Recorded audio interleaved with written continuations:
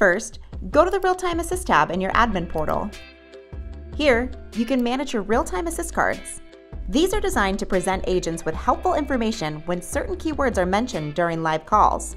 For example, if a customer mentions the word pricing, Dialpad AI will instantly trigger a pop-up for the agent with relevant pricing information. You can set these trigger words and responses here in your settings, and create custom response cards for each phrase complete with helpful links. You can also set up custom moments which will trigger actions based on specific phrases. An example could be the phrase, "I need to speak with the manager." You can assign who gets alerted whenever that phrase is mentioned, so customer issues are resolved faster. Check out the rest of our 101 series, or go to dialpad.com to learn more.